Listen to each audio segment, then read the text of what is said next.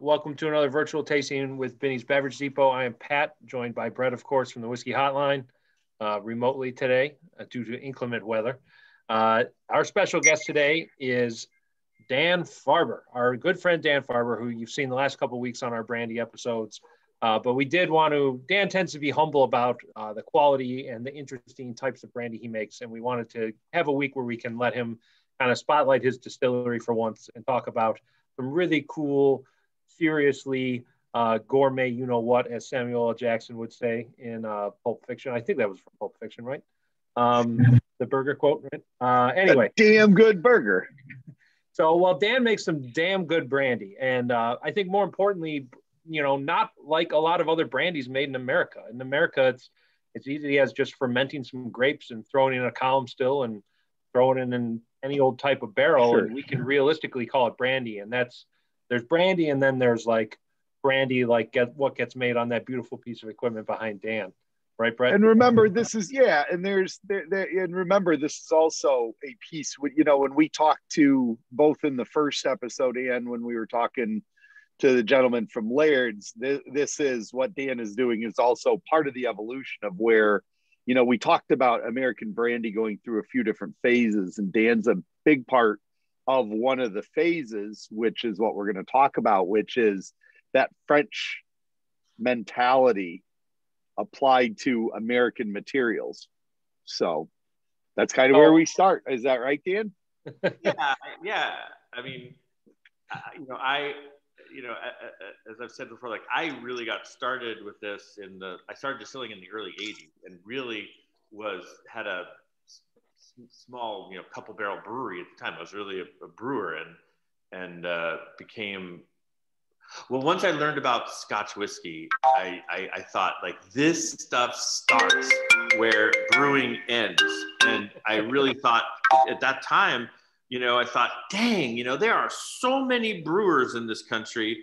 The world would be a lot better off if we lost one brewer there to decent brewer and picked up a really poor quality brandy, or not brandy producer, a distiller in the United States, because I really didn't, I thought we should have them, you know? And I was willing to sort of shoulder that burden to sort of, you know, make a small distillery. Well, as it turns out, obviously, like nobody has an original thought ever. So I wasn't really the only one, but there was certainly just a couple of us at that time. But when I looked around, I had first, like my first business plan was penciled out for something that today would be called American single malt. That's what I really love. And I thought, like, why is that? Like, what I didn't want to put in the time, effort that I knew it would be. I always knew it would be decades. I always, and in fact, kind of wanted it to be decades because I knew that that's what it took to make great brown spirits. And I thought, is that the thing? Is that the thing that's going to put the United States on the map? Like, you know, what is it? Or not even the United States, California, because there was great whiskey being made in the United States. And I knew it. It just, is that the thing that California has to offer the world in terms of a unique thing, right? And I thought, no, most likely when I think of California, I think of fruit. And so I thought that's maybe the unique product that California has to offer, a type of fruit, which is intrinsic to California. And so that meant brandy. So I quickly sort of said, okay, well, that's going to be the direction I go in. So I need to sort of learn about brandies, or, you know, learn more about how the great brandies of the world are made. And so I began traveling, you know, to France and visiting the regions, you know. And I say that the only wise business decision I've ever made was not to pursue white eau de vie, which I love. I mean, I really love. We've tried those a couple times in the stores, man. That's a tough road to pave in the United States. That's great. Yeah, and you know, so here, you know, where I was based, where I still am based, was above Silicon Valley. We were sort of, you know, before it was called Silicon Valley, it was the heartland of all those stone fruits, apricots, plums, prunes, you know, pears. So we still had a few remaining orchards that certainly, you know, have great quality fruit we could have sourced from, but I decided not to go that way. The other reason was because, and I'll step away you know, from this part of the facility and going to the other part of the facility a little bit later, was that you don't really have as much ability to coax an aged spirit. It's not that white spirits don't age, but they age in a different way and for a different purpose. And really, it was the brown spirits that caught my fancy. You know, the way they develop and the way they change and the way they mature with time. So then I decided to. So that was really why that's why I started it. That's what we continue to do. That's all we continue to do. What year was this? What year was the Brandy epiphany? 83, 84, something like that. Okay. You know, and so roughly 2 decades before anybody else started considering small scale distillation in the United States. No. By the time, outside of a couple people. Yeah. Well, who was around? I mean, California had a few. In California, you certainly had a few. The Charbet, the Karakosevics, right? Yep. And George would have been the precursor. St. George would have been ahead of Lance, right? It was St. George. It was just Jorg Gruff, you know. Jorg, and then were RMS. RMS was there. Draft-ish. We're missing. Even though they're a big. And then Hubert, of course. Yeah, of course. Hubert had already started. And then was it Fritz Maytag distilling yet in San Francisco? No, but Randall Graham was distilling in Bonnie Doon. Right. That's right. Which you never think about because is he even distilling anymore? I haven't seen any brandies from them in years. No. He got rid of the so there was and Steve McCarthy at Cleveland. Right, up in Oregon. So there was, like, you know, I didn't know all those at the time, but the minute you poke, why didn't you just Google them? Exactly. right. So, and actually, to find the still, you know, like that was a whole. That's a story in and of itself. Like, how do you find a still? Because there was no Google, there was no this. I didn't speak French. And Vendome was making, you know, stills for probably making stills for like photographic equipment. Stuff. Yeah. And everything but the little bit they did for Kentucky distillers. Because remember, at the time, there would have been, I mean, a lot of the bourbon industry would have been relatively depressed at that time too. Mm-hmm. That was in sort of the bottom of production for a lot of them. Right. Mm-hmm. I did contact Vendome because I was able to find out that there was an American still producer, but in this sort of it's kind of part and parcel of like how I approached it. And that is that once I kind of started at like a high level, like distillation, right? And then narrowed it down yet another step, like California, and then fruit, right? And then from fruit, you know, to brown spirits, right? And then once you get there, right? Once you get to fruit and brown spirits, you're really talking about the whole world uses certain types of instruments to produce those brandies, right? And it's a very small section of instruments that are used to produce those brandies. And so, you know, it's sort of like the notion is sort of like, you know, the butterfly's wing affecting the hurricane traveling across the Atlantic Ocean, right? I still think that, you know, these artistic endeavors are very subtle and things come out a certain, well, I mean, it's viewed the same way in Scotland, right? If you're going to remake that hat, you put back in the same dent, right? Mm-hmm. So you don't really want to tinker with success because it's very hard to know from whence that comes, you know, where, you know, what is it? So because of that, you see behind me, like very classical instrumentation. So even though I wanted to work with an American company, I was highly motivated to work with Vendome. It seemed to me that if the types of spirits that I wanted to produce were in this sort of stylistic range of these classic brandies of Europe, or classic brandies, period. It just happened to be they were all coming from Europe. Then I needed instruments that could provide me the ability to play with those styles. And so that's why, yep. So what else, just for context, so what else in the brandy world, throw away, you know, Jorg and the Karakosevics and Hubert just for a second. What was the state of the brandy industry in the United States at that time, just so folks have context? You know, you had Laird's, of course, would have been producing. Yep. Although, you know, apple brandy and then basically making Applejack. Gallo, of course, would have been producing. They would have had a couple of different facilities, right? I mean, were they still running those big Italian pot stills? Or no, or were they just on column by then? Yeah. Right. And then was O'Neill distilling at that point in time? Brothers. So say? It was Christian Brothers. Okay. And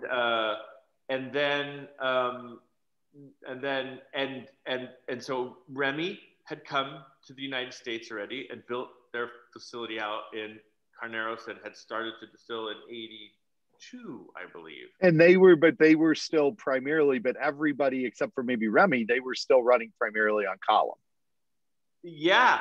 And then not long after that, by the late 80s, right, there was this kind of like a groundswell. So Suntory, prior to its modern, Suntory built quite a beautiful facility in the late 80s in the Central Valley to produce brandy with these types and that's what Gallo has now. Yep, and that's what Gallo has. So that was kind of the state of the state of the country at that point in time. And you know, we didn't have vineyards, so we purchased, up until 5 years ago, we purchased all our fruit. We purchased fruit and did all our own wine, always did all our own winemaking, all our own distillation, all our own, but the fruit was purchased. And starting 5 years ago, and it's too bad it couldn't be two places at once. I was hoping to be able to show you the vineyard as well, to see like what it takes from the landscape point of view and the agricultural point of view to produce brandies. But I thought it was better to see some. Well, that ties into a question Jake just asked, which is, what was it like, going all the way back to the beginning in the first part? What was it like trying to get fruit that was appropriate for a distillation? When did you figure out what you needed, and then how hard was it to source fruit appropriate for distillation versus winemaking? Yeah, because it's not just like any other grapes growing. You can, and maybe you got to have to. Maybe you probably need to explain that a little bit too, as a lead-in for folks that aren't familiar with. So, you know, and this kind of is a theme that runs through to a great extent, like all of spirits production, right? So, alcohol is kind of well, the negative, if I put it in the most negative terms, it's a nasty byproduct that we have to deal with. So it has benefits, but they're limited. They're not infinite in terms of the benefits that alcohol brings to a spirit, right? So more is not necessarily better. And, you know, and zero is not necessarily better either.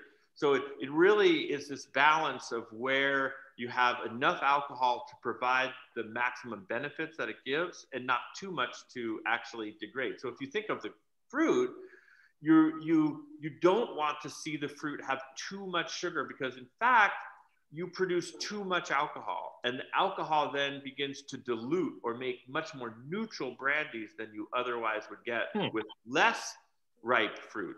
So the ripeness of the fruit that we perceive in terms of a wine is very different than the ripeness that we want in terms of a brandy. And one of the reasons is because the still is concentrating by a factor of like 8-1.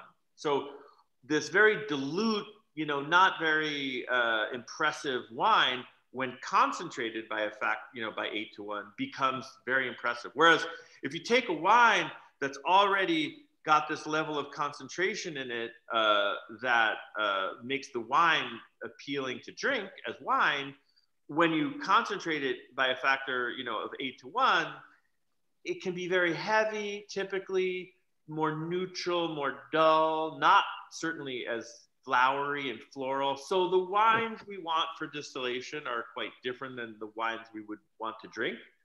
And the grapes that we want for distillation in many cases are much different than the grapes we would want to produce wine to drink. So, but to answer the question in terms of the historical context, it was a good time then to be looking for fruit for distillation, because there were these old vineyards around, many more, what we might consider to be heritage vineyards in California.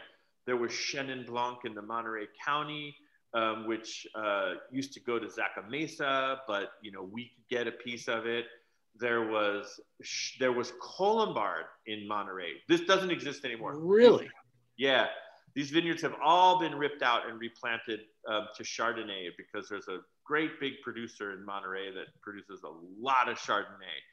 And the market, there's not as much of, as a grape grower, it's a lot harder to be selling into a market, that doesn't have high demand. You may or may not have a buyer for that fruit, whereas if you're in a big market, Chardonnay, it typically is a better place to be. So no one replanted any Colombard in Monterey County. No one replanted any Chenin Blanc in Monterey County.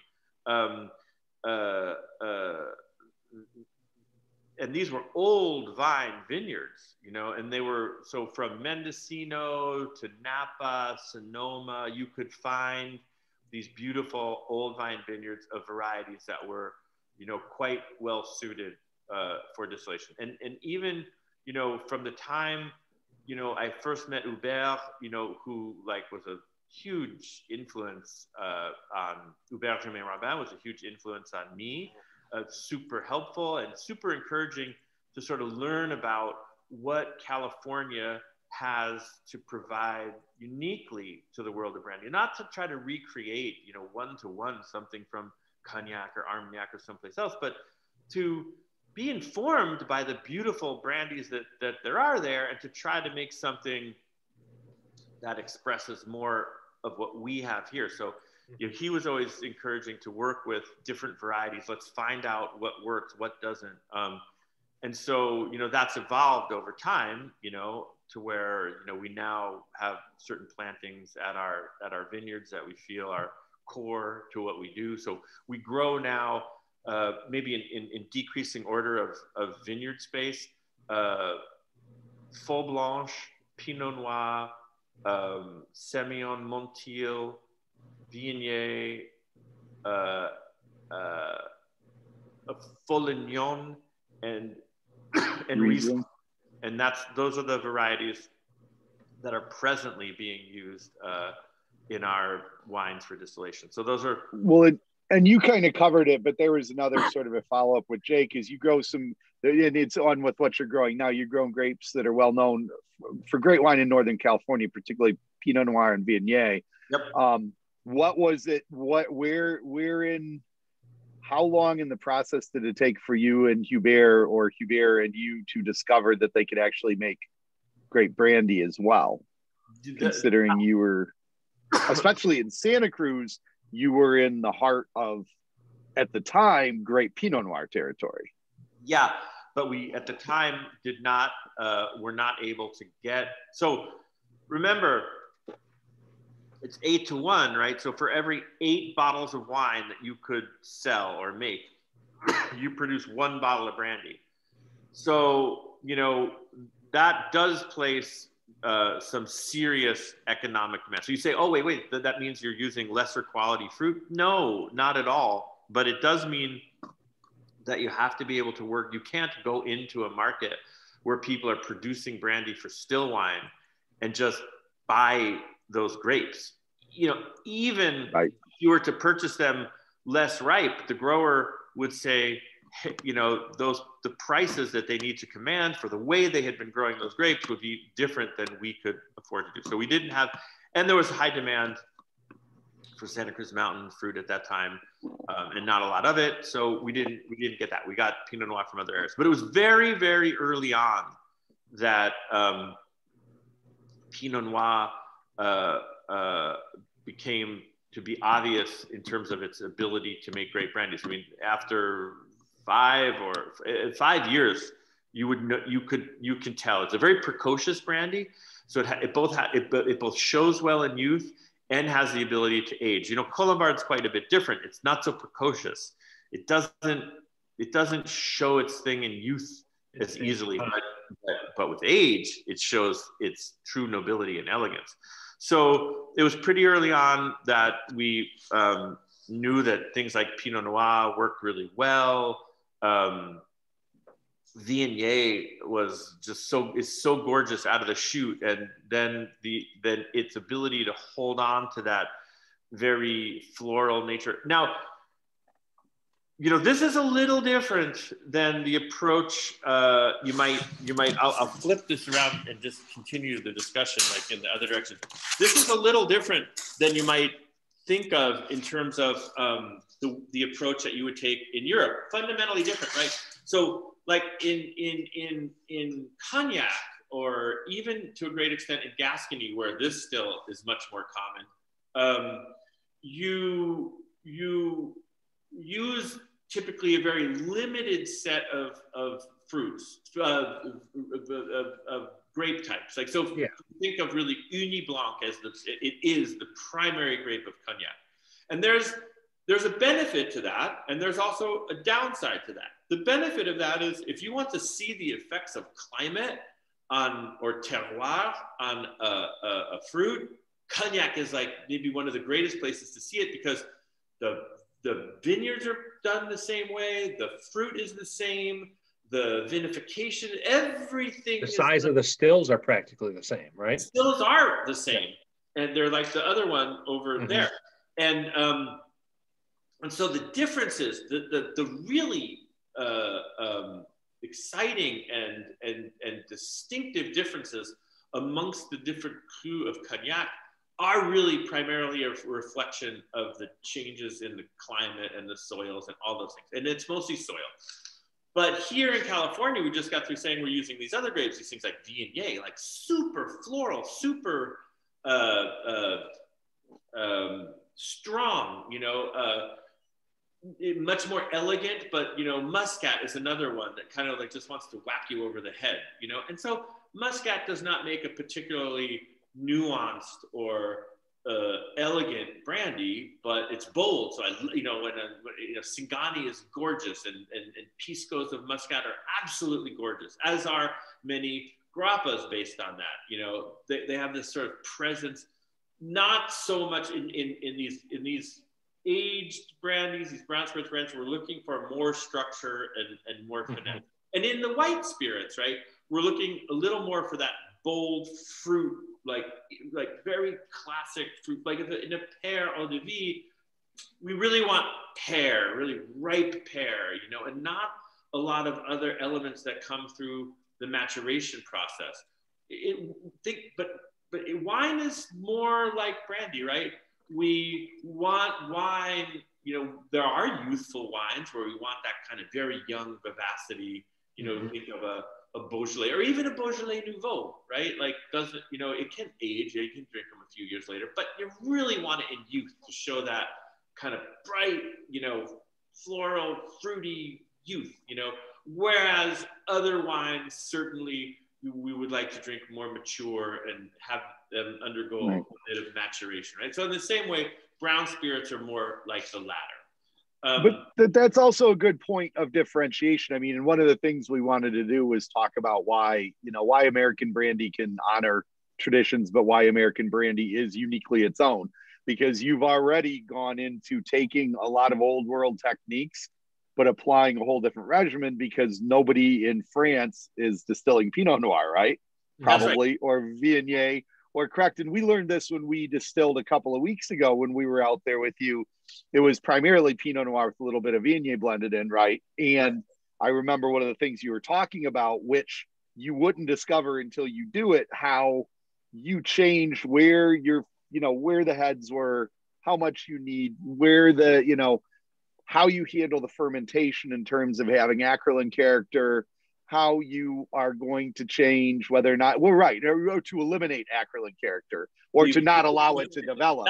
That's a fermentation problem that Right. that occurs, and it's a flaw in the whole idea with all the way across. So you're already sort of combining the two traditions because you're using very traditional equipment, but changing the use of the equipment based on the material that you're presented to use. That's true. And so that's very true. So, I mean, unfortunately, we're going to have to like flip back and forth, and we're going to actually have to make it into another room. So if you look at this piece of equipment, you see this still, which is, you can see the burner, the still, that, and then the condenser over here, which there's a picture, you know, behind Brett. Well, but this thing over my head is a wine preheater. So if you look at cognac, not all distilleries would have all three parts. The pot they have to have, the condenser they have to have, but this thing in the center is an extra piece. It's a wine preheater. And what you can do is you can place wine in that preheater at the end of one of your distillation cycles, and you can run, there's a tube that runs through the center of it that you can run the hot vapor coming out of the still through the preheater to preheat the next batch of wine. That's kind of nice. It saves a bit of energy, saves a bit of time actually on the heat up, which is sometimes helpful, sometimes maybe not really. But depends on how many burners you have underneath your still that are working. That's true too. That's really true. that want to work. But if you can utilize or not utilize the wine preheater to achieve very different styles of brandy. So, for instance, the Hennessy style of distillation in cognac, there's a number of different classic styles of distillation, and they vary by the use of lees, the sediment in the wine or the lack thereof, and the way different elements of the distillation sequence are recycled. So we normally think in the most general sense, like it's a double distillation cycle. Here, the first distillation cycle produces something called bruit, which is the equivalent to low wines in whiskey. And then you do, let's say, 3 of those to refill the still for the second pass. And there you would collect and in the bruit distillation, you collect heads as well. So heads and bruit and tails, let's say, 3 fractions. In the second cycle of distillation called the bon chaud, for the good heat, you collect heads again, you collect the heart, which goes into barrel, you collect the seconds, which somehow are like the bruit, and then the tails. Heads and tails and bruit and seconds, they're all recombined in one way or another and redistilled back into the process. So the Hennessy style of distillation uses no heavy lees, and it does not use a wine preheater. So the style of eau de vie produced for the House of Hennessy does not use this instrument, and it has a certain way of incorporating the seconds and the heads and the tails back into the distillation sequence. The Remy Martin classic style of distillation uses the heavy lees in the distillation. It makes a fattier, chunkier brandy. It uses the wine preheater to preheat, and that preheating actually slowly cooks the brandy, and especially in the presence of those fatty lees, produces a distillate that comes out that's different in character. And then the Remy Martin sequence of recycling heads, tails, and seconds, and so forth. And there's also the third classic method, which we don't need to go into, is the Martel method, which is quite different, but also doesn't use the lees typically. And there's some other classic types of distillation sequences. Like, think of it like, if we think of Scotch, right? One of those, like, how does this, like Springbank has a, right? I mean, they have a kind of a different style of distillation, right? So it's very much so, yeah. Right. So it's not just unique to cognac that you can incorporate things differently and distill differently. It does happen like all over the world, but these things are quite classic there. So we in California, we're not locked have that kind of rigid house, not rigid. We don't have a traditional house style, right? So we can use this as a tool, right? We can use the heavy lees, or we cannot use the heavy lees, or we can, you know, so in something like a Colombard, maybe we do a Remy style distillation. Whereas with something like a Viognier, maybe we do one of the other more classic styles of distillation. And Viognier, it in and of itself does not produce a brandy of immense finesse, let's say, but produces an absolutely unique brandy with a certain kind of structure that we can utilize in the blending and aging process to produce a brandy of unique character to California. And so I always say, like, our approach to blending is more like a perfumer than you would normally think of in terms of old world brandies, right? We're growing things, we're distilling things in different, in classic ways, but different ways. And we're putting them together in, again, classic, but different combinations to produce a brandy that's quite unique to California. What are you looking for off the still for that? Now that you're touching that, because that was a question that we had gotten. What are you looking for off the still that is going to help you determine whether or not something is precocious or long-lived, or precocious and long-lived? Or something that has to be just a blending component and nothing else, for example. Yeah. That's off the still. Sometimes that's hard. Sometimes it's a sense, right? So like if you look at the finesse of the distillate coming off of the still, how much structure it has, how much length it has, does it open on dilution or close on dilution? So very rarely do brandies open on dilution. They most normally close on rapid dilution. They close right up.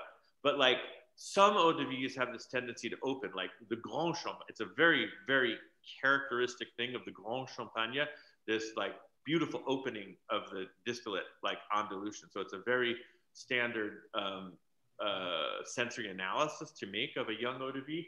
But here, what you're looking for, you know, in a brandy that's really got structure for longevity, right? It's a certain depth and elegance to the nose.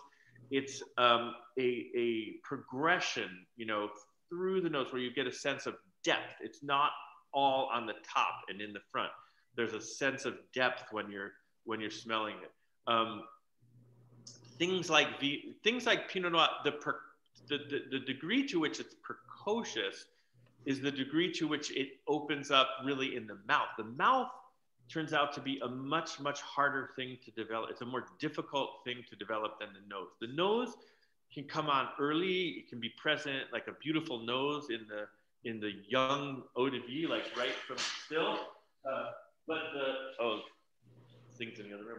But the mouth tends to be much more difficult and more time consuming to develop a soft structure in the mouth and to get that to open. And so you want to have it like a wine, right? You want to have a balance, like a wine for aging, right? Should have enough fruit to support the tannin and enough tannin to support the aging process, right? Too much tannin without fruit, you end up with this dry thing, you know, the fruit wasn't there to support it.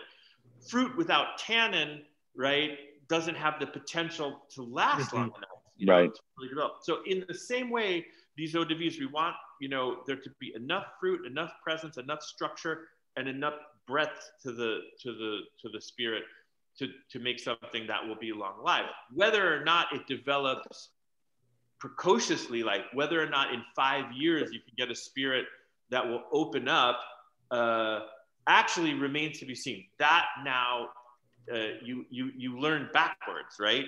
You produce something that then you find out is precocious, and then you continue to produce it, right? So we know that. So I guess maybe the answer to that question is there was no way to know a priori that Pinot Noir would both be precocious and have the ability to age. It's only a posteriori, after putting it in the barrel and seeing it for 20 years and doing it 20, 30, 40 years in a row, that you go, oh, Pinot Noir does do this thing, right? So now we know what we're looking for in the brandy of Pinot Noir coming off the still, but you wouldn't have known that. Right. So you kind of have to work backwards from the final result. You have to work backwards and say, okay, these are the characteristics that all these things different have in pieces. And Pinot Noir has this characteristic, which is why it's working better than Viognier, which doesn't share. I mean, that's how you can, I'm assuming that's how you distinguish working backwards what was what. Yeah. And so it's very, so like, you know, this is kind of the fun part. Some people may find this frustrating or, you know, but for me, this is the fun part, right? That to make a spirit, like the greatest of the great brandies are probably on average the longest lived of all the brown spirits. So it's very common, or it's not uncommon at all, that a brandy of 40 to 60 years old will be, you know, at its peak, or not, and it's not uncommon, or it's uncommon, but not extremely rare that brandies can go 80 years in barrel, in wood, and still improve, right? So, you know, in the lifetime of a distiller, not even their professional lifetime, just their single lifetime, right? You're going to get to see, like, maybe if you're lucky, one of these things hit, you know, their peak maturity, if that's the level of aging that they can achieve. You don't get a chance to go back and change it. Like, it's too late at that point to go, oh, you know, I would have done that differently. So there is this natural passing of information from one generation to another generation, right? You really need a master blender or a master distiller, and I use that in the true sense of the word, to be able to show you a little bit, or to be able to give you insight into what a youthful spirit should look like if it's going to have the ability to really go that distance. Or another way of saying that is, how do you try to make a spirit that will be better decades in the future than it is today? Because that means that today it may be a bit awkward. You're not looking for perfection. Mm-hmm. You want that spirit to have these elements in it that will give it longevity, in the same way that a wine that's going to age for decades probably doesn't taste so good in its youth. It's probably got a little more tannin than, you know, we might want to drink today. But if we take a wine that's soft and presents well today, it probably doesn't have the ability to really age beneficially for many, many decades. So, you know, if we kind of, you know, move past the distillation side of things, and then talk, you know, a little bit more about what happens. Well, we kind of are talking about a little bit more like what happens after that, right? Like what you know is the sort of next phase of a brandy's life. So we produce the eau de vie, and then there's the whole part of blending and maturing and allowing these spirits to really kind of develop, you know, into the things we consider to be brown spirits. That's kind of the second, the whole second, maybe third process, right? It first starts out in the vineyard, right? Like producing fruit of the right character. We talked about that. And then maybe a half step, the wine making, right? We certainly hope we don't produce acrolein. We don't have, you know, those kinds of things. We need clean, crisp wines that are free of faults, because every fault will be intensified in the distillation process. And some things that aren't even faults in wine become faults in distillate because of that intensification during the distillation process. And then following the distillation process, the whole aspect of how we facilitate the maturation of those spirits into something that we would consider to be really a brand. Well, here, so then, and you're talking, so you're still following along as you're learning where you kind of knew that part of the tradition, and if a lot of people don't know, in cognac is that the brandy spends a lot of time getting moved from barrel to barrel, depending on how, getting pre-blended for what are eventually going to be, bottlings, or trying to make some level of consistency, whatever. At what point in time did you decide, what point in time did you start blending your barrels? And then how long did that take before that led to you doing the first Osocalis releases? What was the timeline for the blending and then actually finally dumping and putting something in bottle and actually getting product out? Oh, it was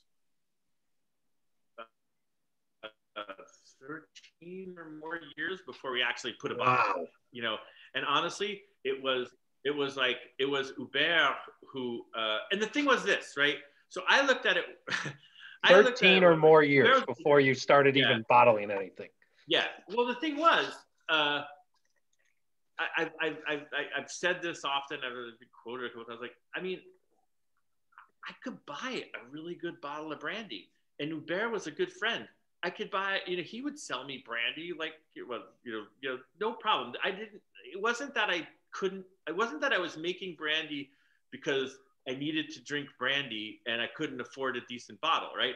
I was making brandy because I wanted to make a decent bottle. So, I always said to myself, like, I'm not going to release something until I myself would just one night, I want to have this notion, you know what?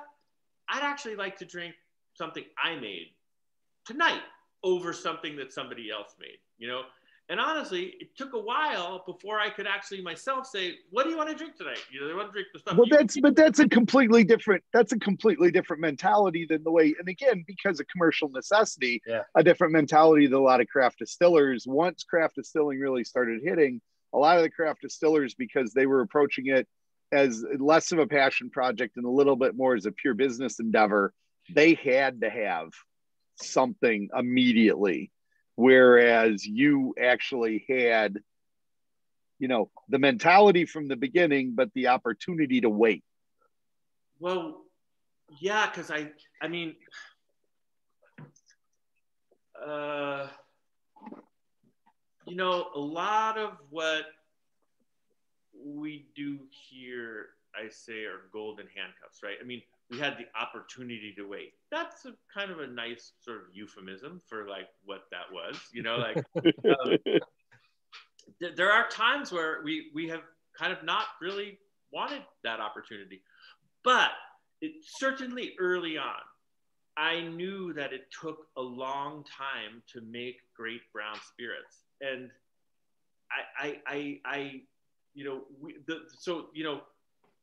we put in as much money into making them as we could, but we never put in money that we felt would need to be recovered in some finite period of time. I don't know, if that explains it, perfectly. That explains it perfectly. I got a couple of questions about your production process that I kind of want to, put in perspective against some other distilleries we see here. So you started out, you're sourcing grapes, and you were sourcing a variety of grapes. You had some Colombard that's really cool. As of now, are you buying juice from anybody else, or is this 100% your own wine that you're making and distilling? 100% our own. 100% your own wine making and distilling. And you're making it on a traditional Charente still or traditional Armagnac still. Yeah, and the Armagnac still is quite unique. It's a continuous pot still, the first continuous still patented, and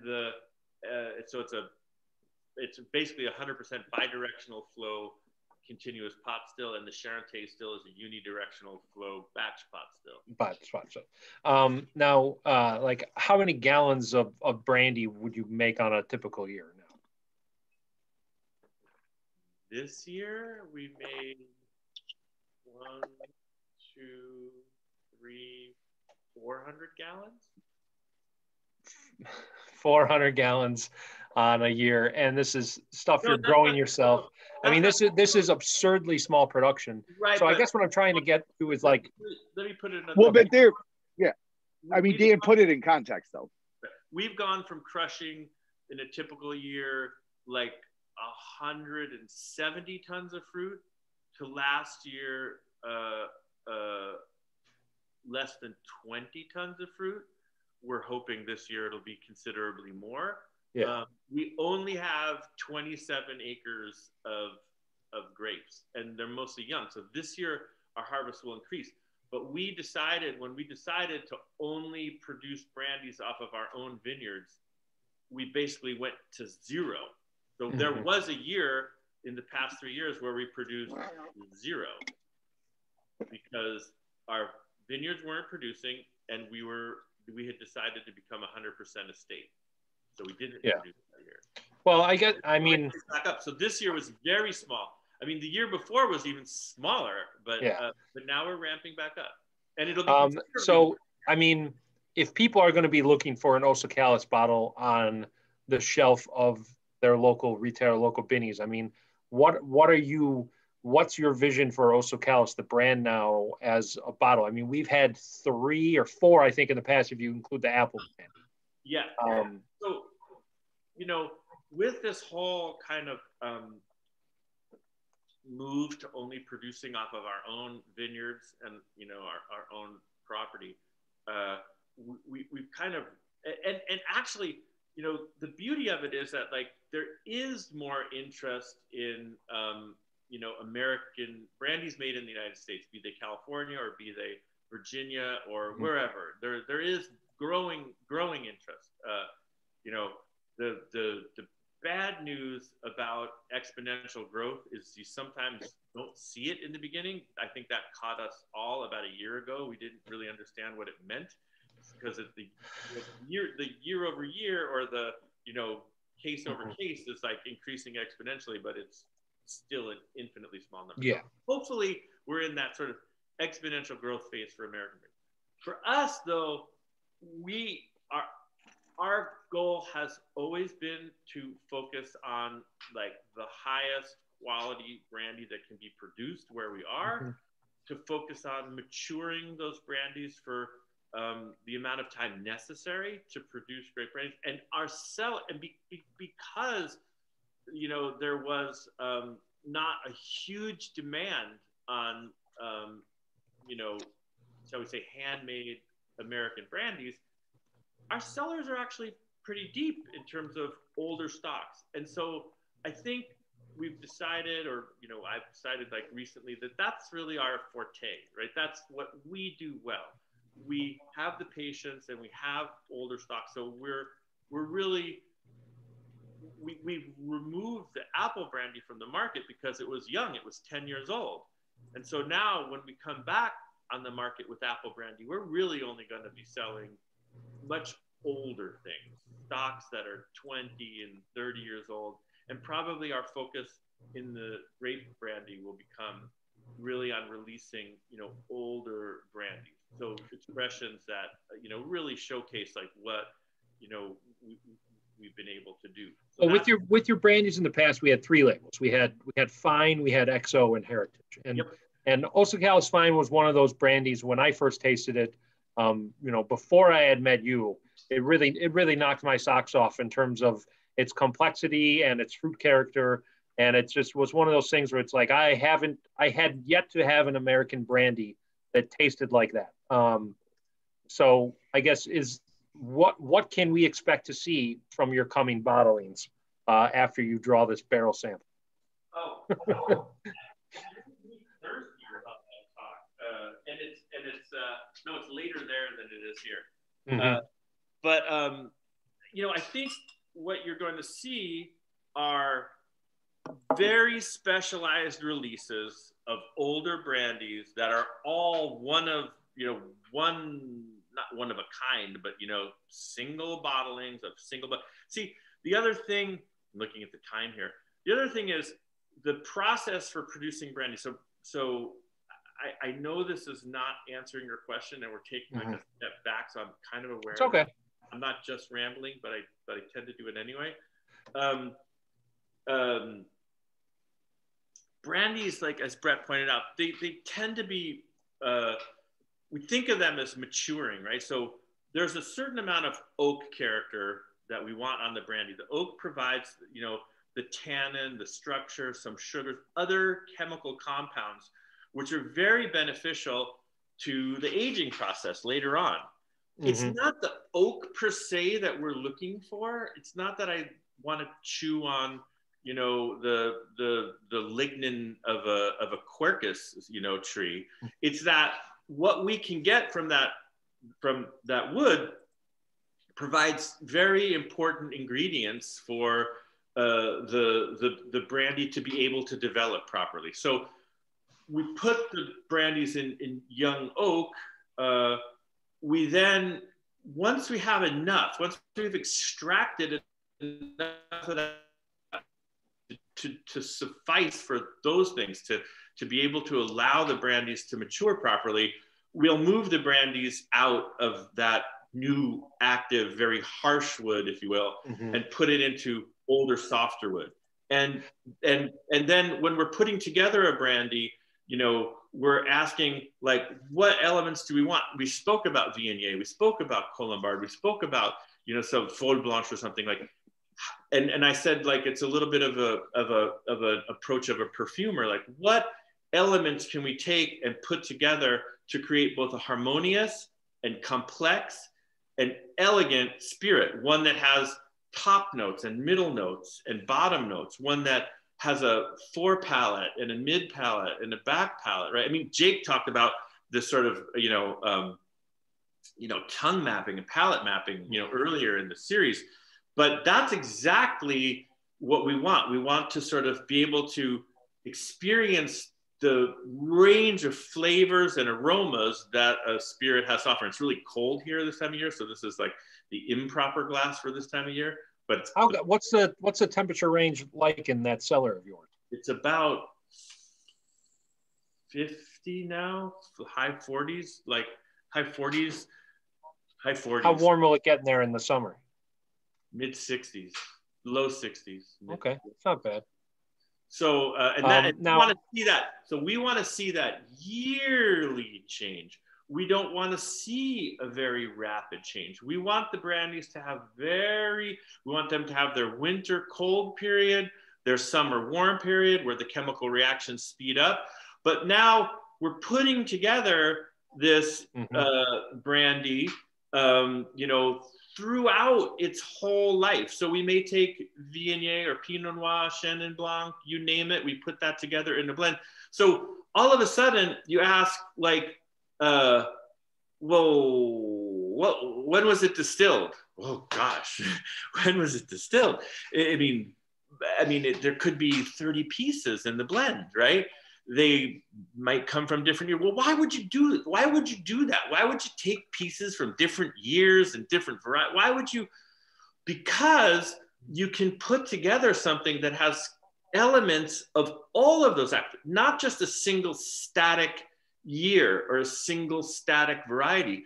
You can put things together that have nuances of youth, that have nuances of age, that have nuances of leather and nuances of flower and nuances of fruit, you know? And so by being able to put something together like that, you end up with the ability to produce a much more complex spirit and to express a much wider range of flavors and aromas that you would otherwise, but you lose the ability. It's a foreign concept to, I think, a lot of whiskey production now, you know? But it's like that's very much not so, at all the way we approach making a lot of bourbon. It's not that different. I mean, we do that with whiskeys, but it's not done to that same level.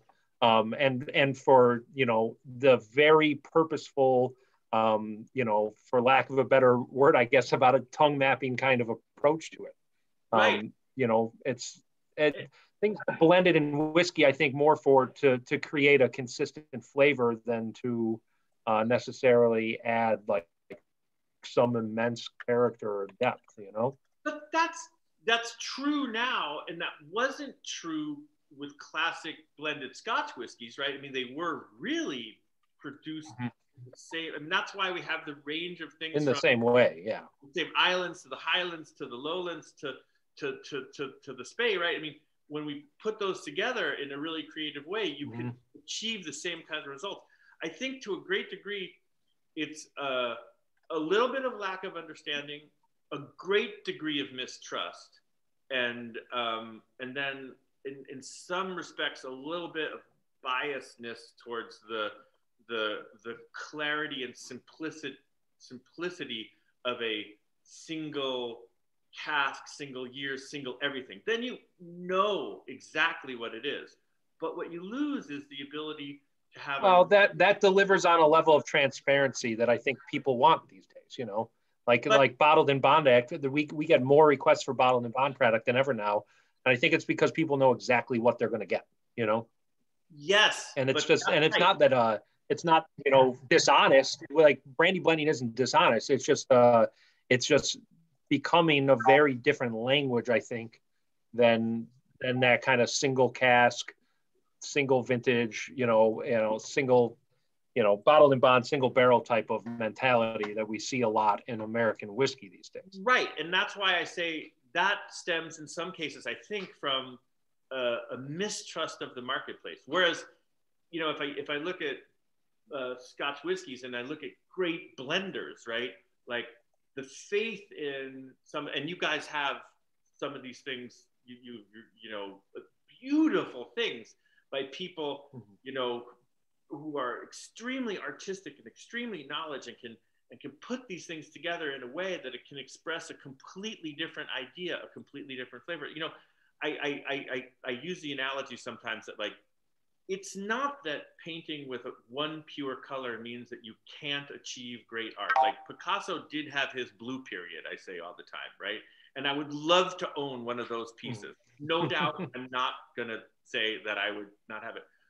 But when you give an artist a full palette of colors to work with, you can achieve a very different painting, right? And so, but if you are worried about chicanery or trickery or cutting corners, then all these things start to really somehow impart a truth or a level of integrity to the consumer that they like to see. But in terms of brandies, and unfortunately we don't have time to really delve into other aspects of the maturation process and why these barrels look the way they do. They look the way they do because the maturation process is a very complicated interplay between chemistry and biology. Suffice it to say, in the time we have remaining, and we all right, we're doing fine on time. I mean, I had a couple questions about this anyway. You ask questions, and I'll try to not go long. Well, I mean, I just want to kind of dumb it down to my whiskey drinking self. I assume all these barrels are French oak barrels. Do they get just a toast before you use them? Are they raw? Do they ever get a char? Do you try to source barrels from the same kind of oak forest that like traditional Armagnac and Cognac barrels may come from? We now purchase all our own stave wood and age all our own stave wood in France. I will say, in the past, in both a wine program and in the distillation program, we have purchased wood from the United States, aged it in the United States. We've purchased wood from the United States and aged it in France.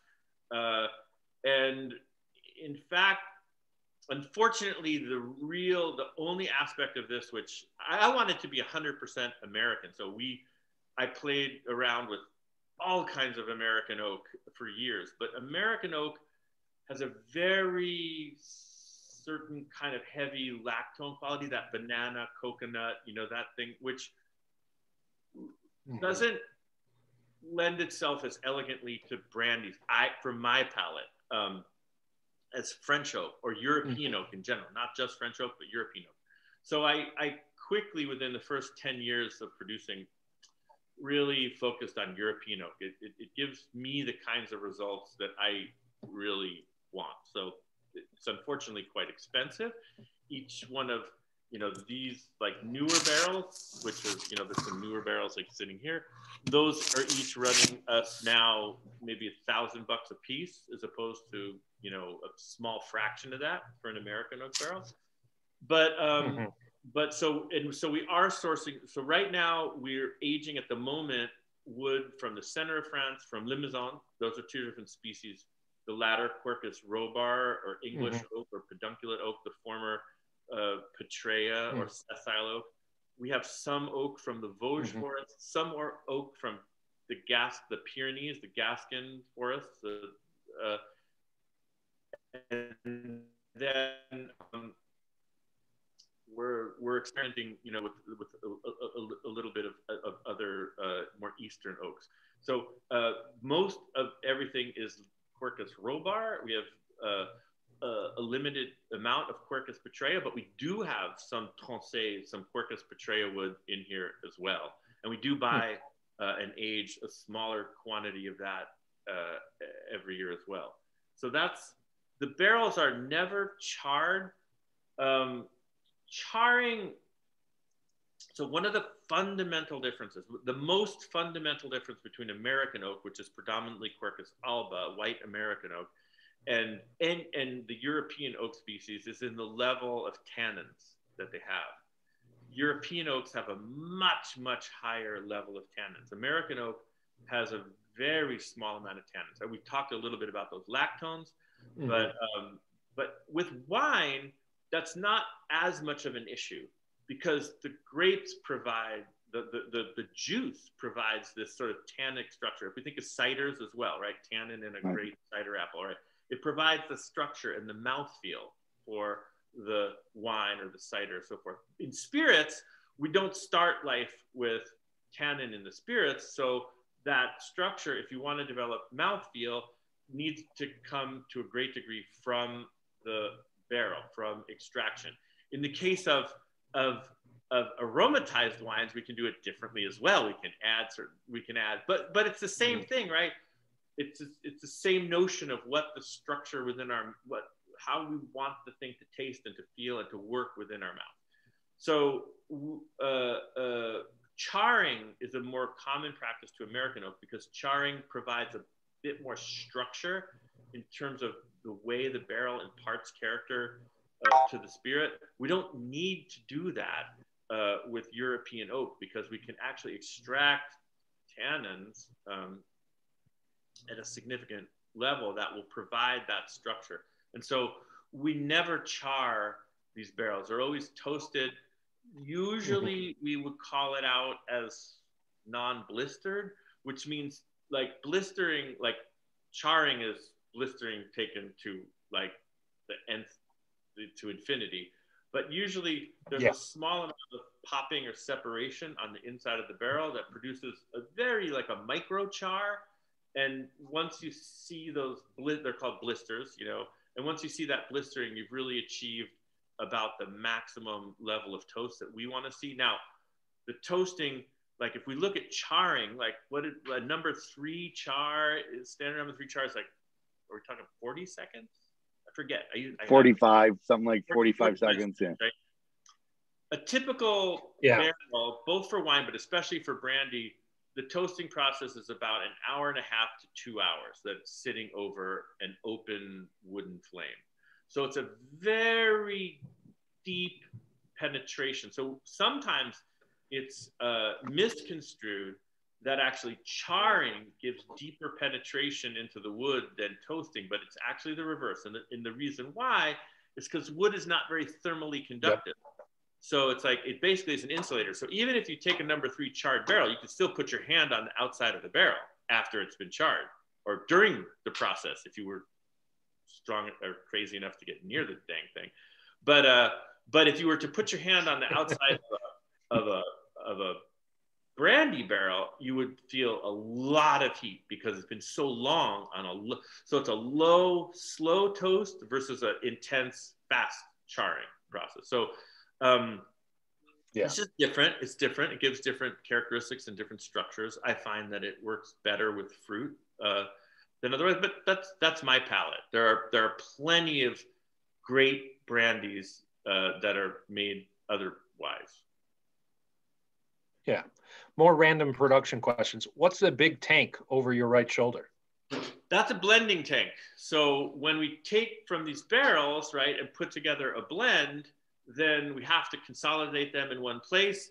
That tank is the place where we can consolidate them, put together the blends, marry the blends, and then most commonly they go back to barrel to do aging. And so something else actually remains in the tank, and that's typically called Feb or Petit Eau.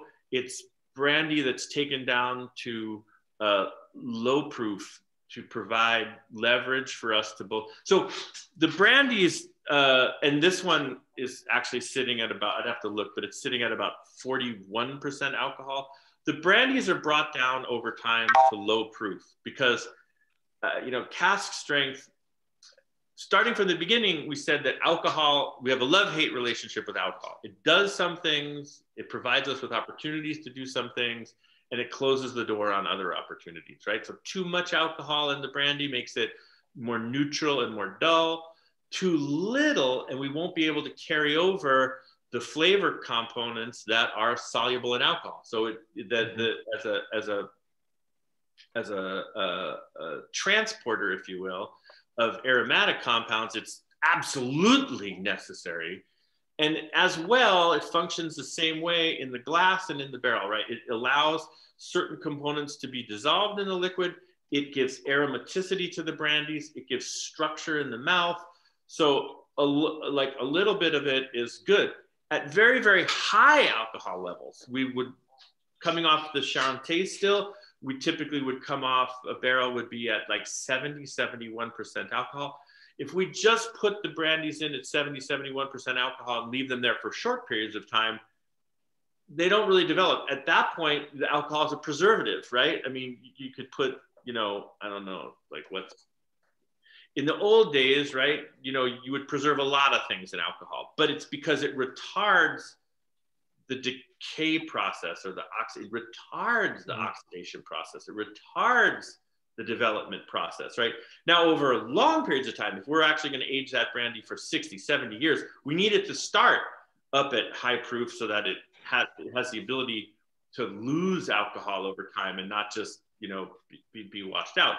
But if we're going to do something young, 15 years, 20 years, right, then we need to be able to bring those brandies down in alcohol level so that they can gain all the flavor compounds that are available to the brandy during the maturation process, right? So for one thing, just like if we were to illustrate this with one point, it would be sugar. Like none of the sugars in the wood are soluble in high proof alcohol. Do the experiment on your benchtop, right? Take 70% alcohol, put a sugar cube in it, not going anywhere for long. Take 30% alcohol and drop the sugar cube in it, and you'll get some solubility of the sugar in alcohol. Sugar is not soluble in a non-polar solvent. It's soluble in a polar solvent. Water is a much better medium for pulling out sugars than alcohol is. And if you want to get sugars and other flavor compounds from the wood, you can't do it only at high proof. So you have to be able to age the spirits across the whole range of alcohol volumes to be able to get that kind of complexity we're looking for. And then the question is, where is there the most intensity in the aromatic compounds from the spirit? So typically, that most commonly falls at around 40%, because too much above that, I mean, it's not always there, it's just a round number, right? Too much above that, and many of the things that we want to smell in the nose of the spirit are too soluble in the alcohol, and they'll sit in the liquid phase and they won't come up into the vapor phase. But by decreasing their solubility, like making them more uncomfortable, if you will, you force them out of the liquid and into the vapor, and the brandies or the spirit in general becomes more aromatic. In the limit, that's not true, right? If we dilute it infinitely, we've just diluted everything away. And so one of the major games that takes, you know, a lot of time and a lot of effort is the slow dilution of these brandies down over time to be able to both get more out of their developmental process during the maturation and to make them more aromatic when we finally bottle them and put them in glass. And one of the last things we do, this actually comes back to answering the question. I was about to ask, we were going to get back to that. Well done. One of the last things we do is we make a final dilution step to the brandy prior to bottling. But if you add water at that step, you're really just diluting. If I add water to the brandies in their first year, they age together for another 19 years, let's say. And so it's not really a dilution because that brandy has now incorporated it and that's participated in all the chemical reactions. It's really become core to the brandy. It's not a dilution anymore. As you get closer and closer to the bottling stage, adding water becomes more and more a dilution and less an integral piece of the brandy. So when we make, but yet, as I just said, we want these things to be like at their peak aromaticity when we get them in the bottle and when we taste them. One of the ways we achieve that is by using this stuff called pétillant, which is what's in this tank right now. Pétillant is a very weak The crap in the bottom of the tank. It's not the crap in the bottom of the tank. It's a very weak brandy, which we age for Brandy. decades, you know? And so that can provide the leverage to bring the brandies just down before bottling to where we want to see them without actually doing that dilution thing, you know? So it allows us the leverage to bring them down. But this pétillant there is like 15 years old already. So it's a very expensive process because it takes a lot of space for very, you know, low alcohol brandy. It's much more efficient, way more efficient. I would get a lot more bottles of brandy to be able to age in the cellar if I would put everything up and keep everything up at 70% alcohol. When I have the alcohol, I double the amount of barrels I need, roughly speaking, and I have the amount of brandy that I can house in the same facility. So it's much more efficient to keep them at high proof, but it's not as beneficial to the final product. Is that an American standard barrel in the upper left corner? Or my left, your right, I suppose? There's in the corner behind you, there's a smaller barrel that looks more of the size of like a bourbon barrel. No, that's a okay. Because the lens is tweaked on this camera. Well, and you have a few smaller that you've done, and they're and because you have some smaller barrels there, right? That you're using. Some of them transitional, some of them. Yeah. So we do use a range of cooperage, right? Now this cooperage is much smaller, ranging from, let's see, 15 gallons to 30 gallons. So this is small cooperage. But the only reason why we keep that small cooperage, and actually there's another rack of cooperage here. These are standard wine barrels. So these are 60-gallon barrels. But the reason why we have, but everything you see back here is 100-gallon or 350 and 400 liter barrels. So 90 and like approximately 100-gallon barrels. And the reason why the cooperage is this size predominantly is because that provides us the best surface area to volume ratio for long-term maturation of the spirits. Much smaller than that, and the spirits just they don't have the ability. Too woody. They're too woody, and there's too much oxygen per unit time.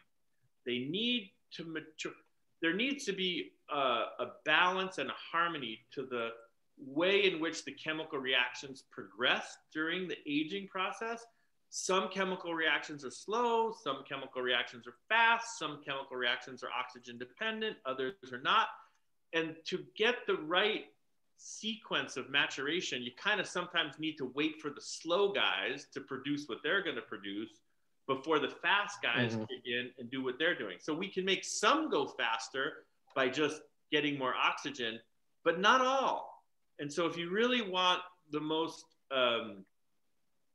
breadth in the spirit, you know, each spirit has its own pace, right? Which it can optimally age at. It's not all the same, but for brandy, these larger casks, longer time periods are much more beneficial. Now we have the smaller cooperage because sometimes we just don't have enough of one thing to fill a whole big barrel. So when I'm left with a small piece, I either am going to leave it in a large barrel with a large amount of head space, or put it in smaller cooperage with like less head space.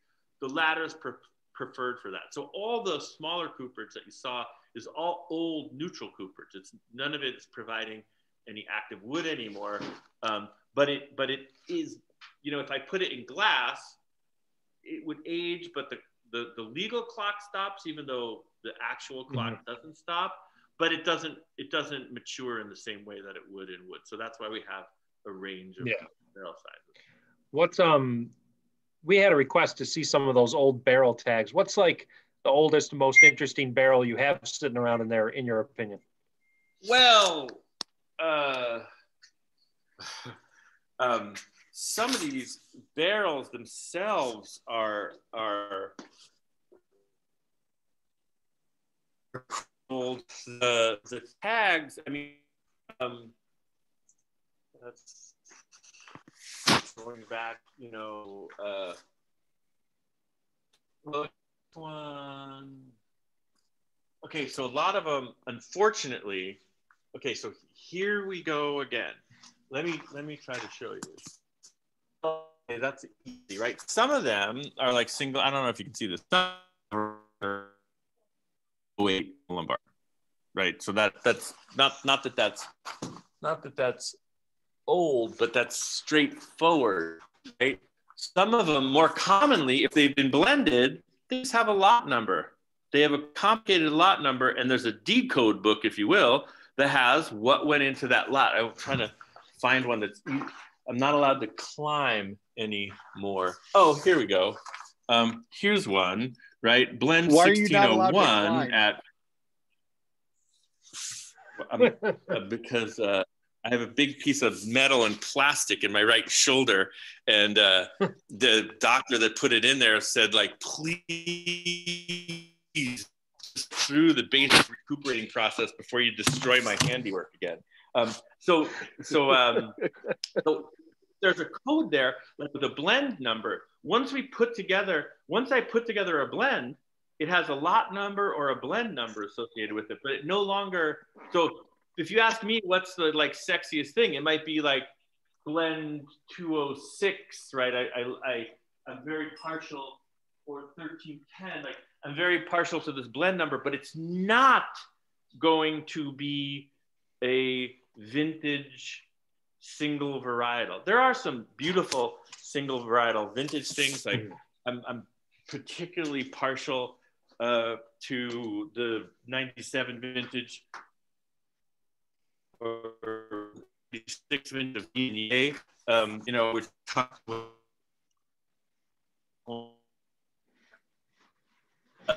I particularly like this cask, but I have many less casks that are labeled in a way that would make it well, the level of transparency, it comes through this kind of interaction, right? It comes through people visiting, people talking, people tasting, through Zoom conversations, through people asking questions and getting answers. It doesn't have to come through the label. You do yourself an injustice if you demand simplicity on the label, because in some cases that will follow with simplicity in the bottle. In some cases, you know, not all. I'm sending a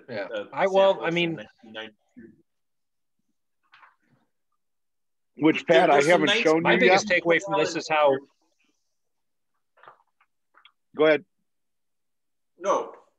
I was going to say my biggest takeaway from this is anything but simple. I mean, this is it's a strikingly more hands-on process than a lot of the best whiskeys in the world are incredibly industrial products. And that's not taking anything at all away from them. Even Springbank, that is totally made by hand, is made on a level of industrialization that, you know, is leaps and bounds above everything you're doing here. And I think a lot of it starts with the raw material, and, you know, and it seems like it's just a more malleable, easier to work with product, I guess, cereal grains. I'm not really sure how to put it, but the yields are so much higher than grapes. And it just seems like it's not that it's easy, but it's can be as simple as fermenting them, distilling them, putting them in a barrel, and waiting a while. And there's a lot more tinkering involved here. It used to be that way. I don't used to be that way. I think in the early 1800s or mid 1800s, it was probably more work to make a barrel of whiskey than it was a barrel of brandy, because to hand harvest barley and hand thresh barley, True. And then grind the barley and make the beer, do the distillation, that was a lot of work, and more work than to hand harvest grapes, press the grapes, make the wine, and do the distillation. So I think in the early 1800s, whiskey was a much more difficult thing to make. With the advent of mechanization, it changed. All of a sudden, you could harvest grains and you could store grains for all year. So it became easier to make an industrialized process out of whiskey. It's not in any way, doesn't take away from the beauty of grain and malt beverages, right? Of course. It just is what it is. Still today, you know, we're stuck with the fact that, you know, the yields from grapes, it's hard to imagine that a sweet grape would produce, you know, something like a fifth or a fourth of the amount of distillate that barley would produce, but it's true. And secondly, the fact that you can store one just lends itself. But the thing is, that's why I say a lot of the aspects of what we're talking about here are golden handcuffs, right? We can't mechanize the growth you need the growing phase. You can mechanize the harvest, actually, of grapes. That you can do. But you can't store the wines indefinitely. And you can't, and so, you know, and so because of that, there's not a lot of added extras. Like every time we move a brandy from one barrel to the other, we have to pay labor, right? There's a labor cost involved. There's a loss, there's an actual physical loss to the angel share.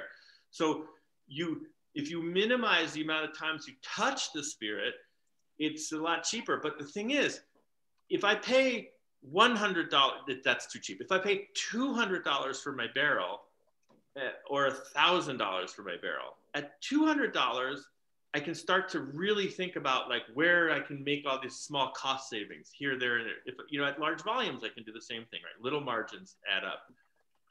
Once you start to really sort of take on this sort of, and I'm not the only one, right? I mean, this is common to like many brandy producers around the world. Once you start to take on these aspects of more expensive wood and more expensive hand harvesting and more expensive hand labor in the fields, then it doesn't pay to cut any corners, if you will, in the maturation and aging process. So these things like petit eau and these things like moving from barrel to barrel, they don't cost a lot more. You've already spent so much money to begin with that these little bits, they're small add-ons. And if they really increase the quality of the product significantly, well worth the extra costs. Whereas, unfortunately, when things can become more mechanized and more industrialized, there's more of a motivation to minimize the times you touch it or the times you handle it. And it produces a different outcome. You may love it, you may not love it, but it does produce a different outcome. So I don't, it's not a value judgment. It kind of is what it is. So, and we're kind of stuck with it. It's just different. That, you know, it just costs us a lot for our fruit and costs us a lot to do what we do. And so we might as well just put in that extra bit, you know, and and I mean, I think the tinkering is a little bit, because to a certain extent, you know, look, we were all at a thrust together. Right. As a, for instance, one time watching a batch of what was going to be what, 33 to 50% of a batch of Johnny Walker Black Label was being constructed. And what was happening there was a semi unloaded 100 barrels and all got dumped into one cistern and blended together, right? So to a certain extent, it's a variant of what you're doing, except they do it once at the very end. You're doing kind of a bit of the process to try to get to all kinds of little different cohesive things, but you're kind of trying to get to a cohesive thing. You're just doing it in midstream. Yeah, but there's a difference, right? So it's sort of like I don't know, what's the analogy? Like, it's kind of like a cocktail, right? A cocktail is blended in the moment for the moment, and it has to taste good right now, right? Whereas if you were to put those components together and let them marry, you might make that drink differently if they were going to spend a lot of time together, you know? And so you know, what we do by blending early and allowing those things to co-age and co-develop, it means they just are a different product than if we were to just make that blend at the very last minute. You know, they're just it's just a different product. It's a different way of doing things. It gives you a different mouthfeel and different flavor. Not better, not worse, but absolutely different and intentful on purpose, you know? That makes, I mean, it's a different, it doesn't require more explanation. Right. What? Yeah. It doesn't require more explanation or anything. It's just, it's different. It is what it is. Yeah. Dan, what's the next bottling of Osocalis going to be, or when is it going to be? I mean, if people have seen this and want to get their hands on some Osocalis, I mean, I personally think that the rare we sell it for $45 is just an incredible bargain, considering all of this that goes into making it. Probably I would, if you're interested, I would get your hands on the bottle of rare, because it might become very rare in the near future. Okay. But I don't know. Advice. You will be the first to know. And if I knew the answer to that question, I would honestly answer it. But I don't know. But I do know that our focus now is going to be much, much, much more on the older offerings that we feel are unique to what we have here in the cellar, and what we can offer uniquely to customers and the marketplace. That's not and I might, Pat, when you come in tomorrow, I might have some insight for you, or a couple of insights for you, sitting on the desk, as to what might possibly be a bridge to some future bottlings. But I mean, no, go ahead. No, I'd rather answer a question now. Well, I was just gonna, we've been going on this for a while now. I guess I was just gonna ask you briefly about you have another distillery project going, and if you can share anything with that, and then really if we're going to see anything else, if there's anything else to discuss tonight, really. Oh, I mean, honestly, like, someday we can discuss, like, how does an Armagnac still work? How does a taste still work? How do you put together blends? What do those oaks look like? What does it, what are the real, like, under the hood nuts and bolts of how these things work? But we've covered a lot of ground tonight in terms of, like, conceptual frameworks, maybe a little bit of the whys and less of the hows. And I honestly think that why is the most important question always. The how is meaningless without understanding the why. And so, how people do things is totally dependent, on why they do. But anyway, so we've covered that. In terms of, like, what else is coming? Yeah, I do have a new project in New York. We've planted so far 30 acres, and we'll have 80 acres in our own estates dedicated to apples and grapes, different varieties of grapes, because this is in the Hudson Valley. So we have to grow completely. There's one grape variety that would be in common to the West Coast and East Coast projects. And the new project is Clock Estates in Hudson, New York, Klocke. Riesling is common to both of them. Much more of a focus on the New York project because it's really the only vinifera variety that does really well in that climate. But we're also able to grow Vidal, which was a hybrid, actually first produced in Cognac as a grape for Cognac, which has become a wine staple for East Coast wine. But we're actually going to be using it for its original intended purpose. And then things like Baco Blanc, which we actually just sent so we have a nursery block here in California, which went to a nursery to do all our grafting, and that material will be planted next year, not 2022, unfortunately, but 2023 into New York. So we'll be seeing fruit come off of that in 2027. So tune in 2020. No, we will start. Our goal is to start producing with purchased grapes again in New York. As we already have, as I said, like we'll have 30 acres of vines this year planted already, but it'll be a few years before we're actually able to get commercial size production off of them. So in the meantime, we're working with other growers in the area to buy fruit that we'll use for our distillation. We hope to start, hopefully about this time next year. So that's an interesting project. And again, that's aimed at really trying to understand what aspects of the eastern region terroir, if you will. Terroir is something that has to be discovered over time. So we don't know what that is, but that's what we're hoping to explore, like what kinds of expressions we can get out of fruit grown in the Hudson Valley for brandy production. So that's interesting, and that'll be coming down the pike like right soon, at least on my time scale, right soon. In the next decade or so. Well, yeah. And I think we did with that coming up. I mean, this series is going to continue on, and I think that we did.